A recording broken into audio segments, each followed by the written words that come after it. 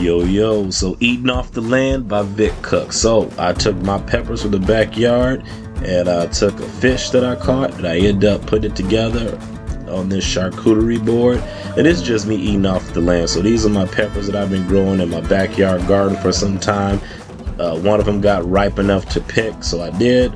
And then other day I went fishing, took a bunch of fish out this basket.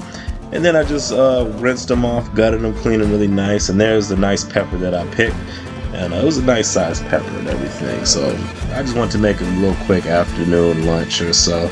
So then I ended up putting them all on the skewers like so. And yeah, just lined them all up nice and, you know, even-ish or... Yeah, there we go.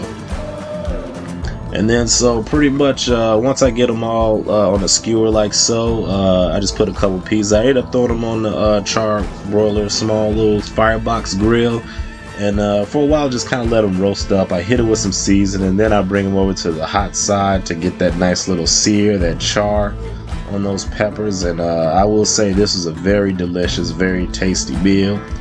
And yeah, I just ate it off my charcuterie board because didn't feel like bringing a plate outside. But overall, this is very delicious. A whole different feeling eating off the land.